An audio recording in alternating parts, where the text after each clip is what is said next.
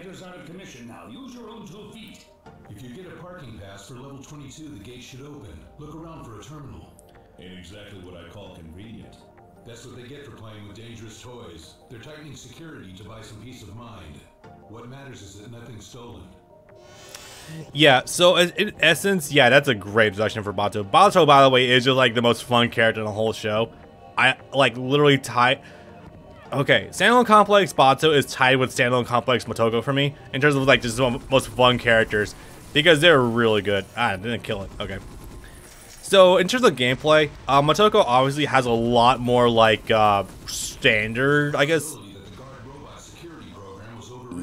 You mean? The security system in the pier is the same program. Yep. I'll let them finish. Now, boss man, we'll just have to make do, won't we? Tachikoma, how's it going up top? You have no choice then. See what you can do on your own. And with that out of the way, yeah, no. The way it's described, and it definitely comes through a lot, is that Bato's levels are definitely a lot more run and gun. As in, like, there's a lot less of, like, level maneuvering and more so just straight up, like, gunning down enemies. Probably because, you know, he is a big man, big cyborg dude, so it definitely adds up. But more so definitely in gameplay because, like, he doesn't... I don't know if he can grab ledges the way Motoko can. I mean, maybe he can. I've just never tried it before. He does have a dodge roll. He does have like a dodge roll, but it's not the fucking giant flippy shit that you'll see Kusanagi do. So there is definitely that. I think he has a higher grenade capacity too. 5 years ago, I was lead detective on it back when I was a cop. Only a prosthetic body with a blown apart brain case was left. So the death had been faked. All right, let's see. I think there's a... Okay, so yeah. This level also begins to exemplify one of the core issues of this game in that there's not nearly enough markers for progression. So the key idea right here is to actually progress upwards. Oh, hello. There we go. One of the key ideas for progression here is to pick up like a parking pass in order to go up the floors. Unfortunately, it doesn't mark where the fucking conduit is, so I'm pretty sure I might have already walked right past it, if I'm not mistaken. Because this has hung me up a little bit during the live streams as well on the good old Twitch channel. I think it might be this guy. Sometimes they're highlighted by some lights on them, but it's not really enough to stick out too much. I think it's for... Okay, so this goes down. That goes up. All right. Luckily, this level story is a lot more clear cut to what's going on. Bato's coming up from lower levels. Tachikoma's already coming in from the top levels. Fairly standard pincer attack. Cut off all the enemy's means of escape.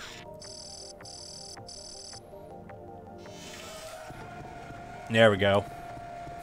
I gotta say though, like... Oh, okay. Well, load time. Did not expect that.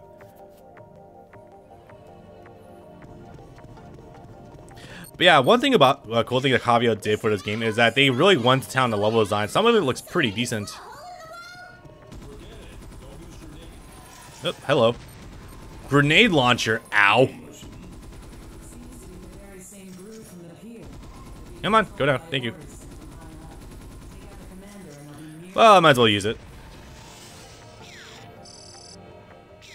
It's the same thought pattern as the group on the pier. It's AI? I could sense a ghost. A puppet with a ghost, huh? I feel sorry for it. Can't I use the hacking key that the Major used? It appears to be set up so that the commander in each area controls just the AI in his own unit. Hacking keys are individually assigned. It should be easy going if we can use the enemy to our advantage. You'll have to play it by ear. That, unfortunately, is just kind of flavor text. Doesn't really mean too much for us. But one thing that this does, however, do is that we can have some fun now. So, grenade launchers. Unfortunately, if you're familiar with shooting games, yeah, they do suffer from some severe bullet drop. It's good? Nope. I knew it. There are signs that the security control program was overwritten. This thing was hacked pretty deep. From what I can tell, it would be faster to control it from the server. The server? Where's that? Level 24. Go figure, we're going there anyway. Alright, also, yeah, I will definitely say Ishikawa's a good boy. He's cool. Yeah, if you're... So, the guns you regularly have in this game don't really suffer from too much bullet drop, if any at all. Hey, boss man, if you're gonna come pick me up, Make sure you don't do it by falling down here. I don't want to hear anything from you, kid. Well, yeah, it's fine. You're mostly gonna want to use the grenade launcher to hit the sentries. Even then, I am taking a beating. You can actually see it pretty clearly with the low health, can't you? Yeah. Just drop this here. That was probably a bad idea because I wish you could better calculate the bullet drop because that would definitely make using the grenade launcher a lot easier. But as it stands, yeah, it's not easy to aim over guardrails. Sucks, but it is. Cool. Yeah, even this tune is just like really nice. I think I saw it also on Wikipedia, and this is a really cool thing, is that apparently Production IG, the actual studio behind Ghost in the Shell standalone complex, as well as all of Ghost in the Shell, I guess, they actually did help out with Kavia with the sound department. I think they did the music and the sound effects. So that's really sick. That means that there was definitely some love points in this game.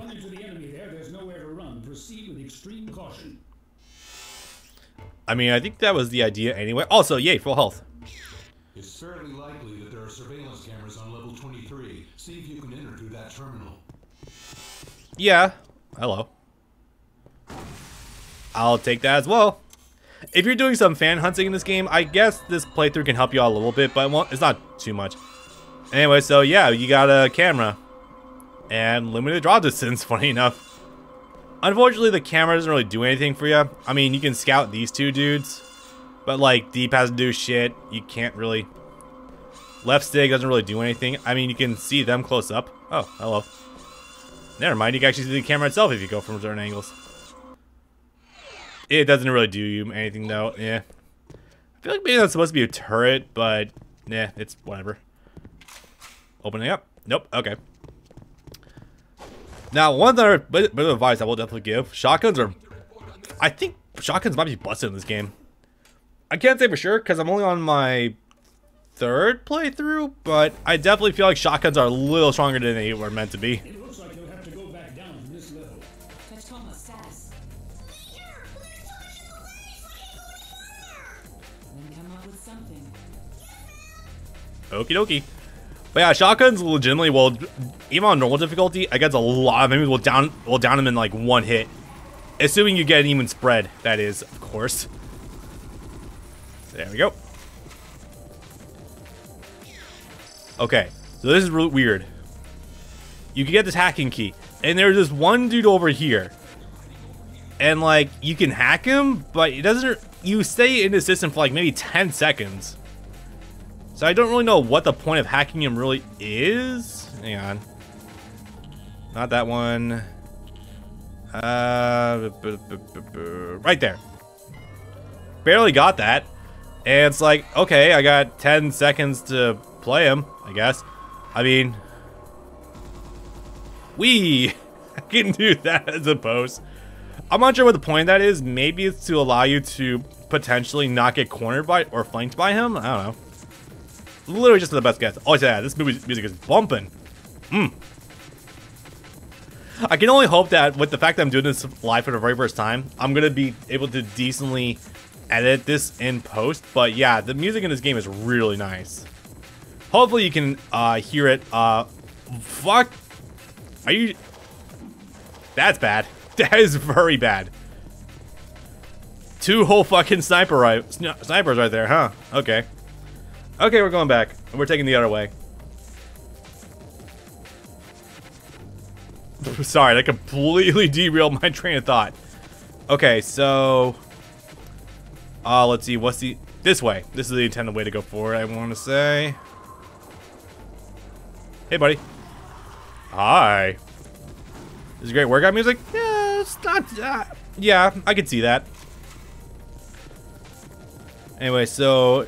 We're still on the 24th floor, still not against those snipers just yet, but this is, yeah, so you see that? I think I can one shot from like over here.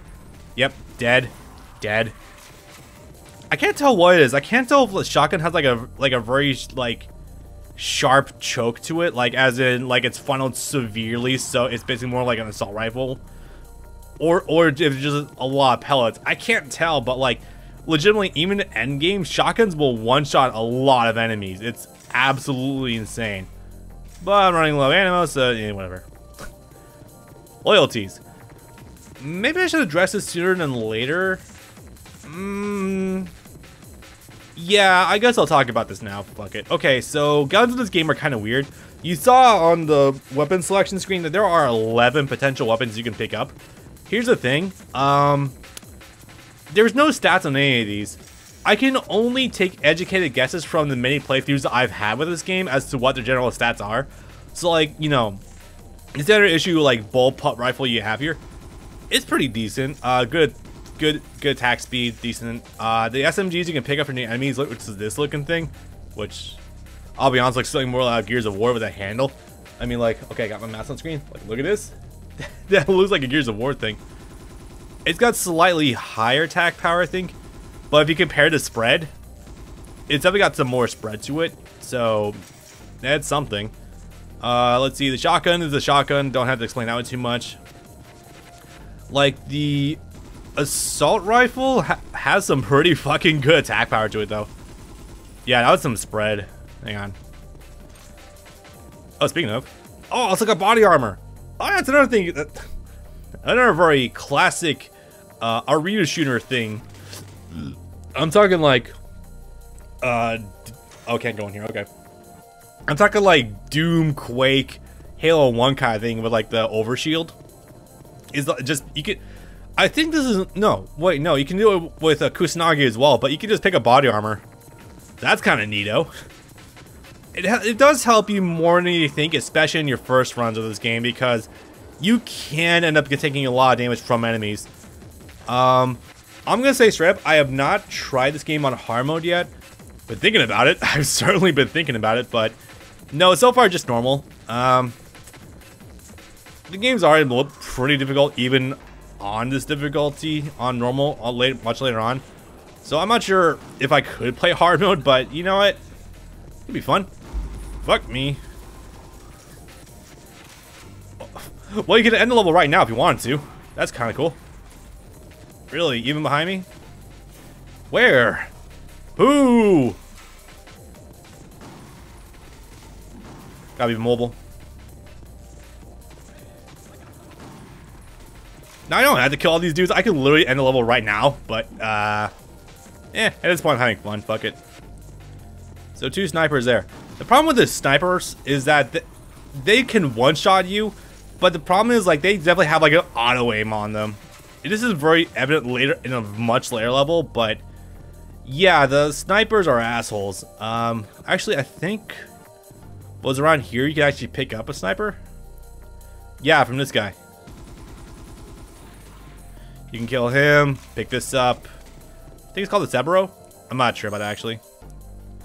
I think you can aim somewhere around here. Let me take a look. Ooh, this base though. Good shit. Yep, there it is. Tee-hee. That's the best way I can go about doing that. Oh, hello. Also...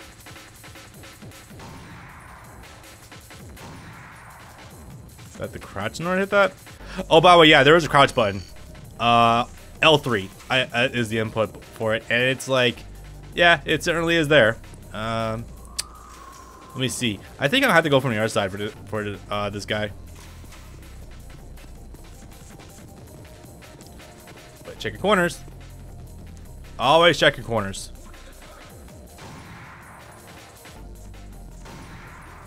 Tee-hee. Alright, cool. Where the fuck is it? There you are. Also, you can't no-scope, but like... I don't know why you'd want to do that sometimes. If you want to do it for the memes, by all means, go for it. But sometimes it's like, yeah, you might want to just hold that. Alright. I have confirmation on the number. That's the one, all right. I guess he's an underworld delivery man. Give him enough money and the guy will deliver anything for anyone. From a single postcard to a kidnapped person. He was paid a pretty hefty sum 2 days ago. Try to follow the money trail. Already on it. Fua hired him. The money was deposited from a terminal in the Tohoku region. So they were trying to use a delivery service to ship misappropriated weapons. Open the cargo and we'll have our answer. Bato, take a look and see what's inside. Roger that. And the revelation is simultaneously hilarious and not worth it whatsoever. Alright. Also, see, having Bato, having Paza Bulma on the screen also reminded me of a thing that was brought up in the wiki, is that apparently Section 9 hires a lot of people, ex-military, ex-Yakuza, etc. Rice. Very badly digitized Rice at that.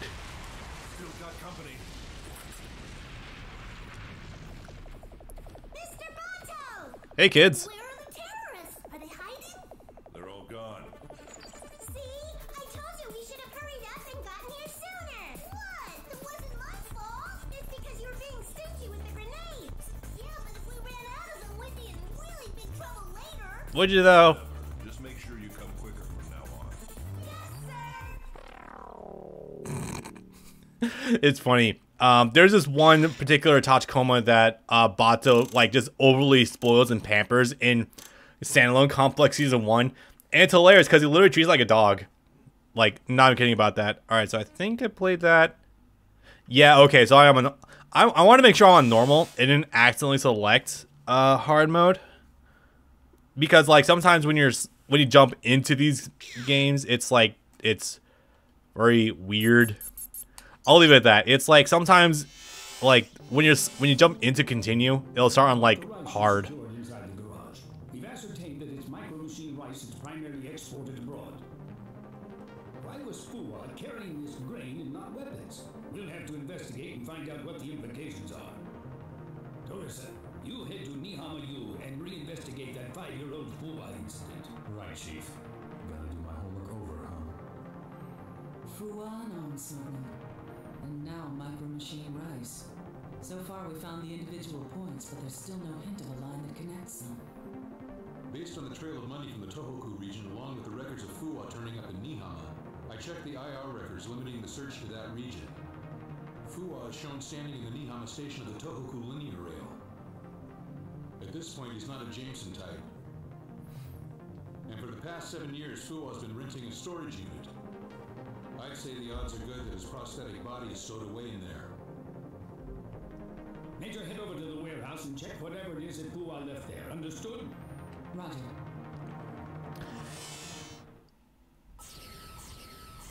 Yeah, that's one of the rough things about Ghost of the Shell in general, is that if you slack on listening to details even for a second, you're gonna miss a lot of stuff. Like, even on my third playthrough of this game, I still barely understand what the story's about. Maybe it's just being slow, but This much humidity. details. Optical camouflage is pointless. This is the Major. Now carrying out mission. I'll come give you a lift when I'm done with my little errand. You will, huh? I'll be waiting with low expectations.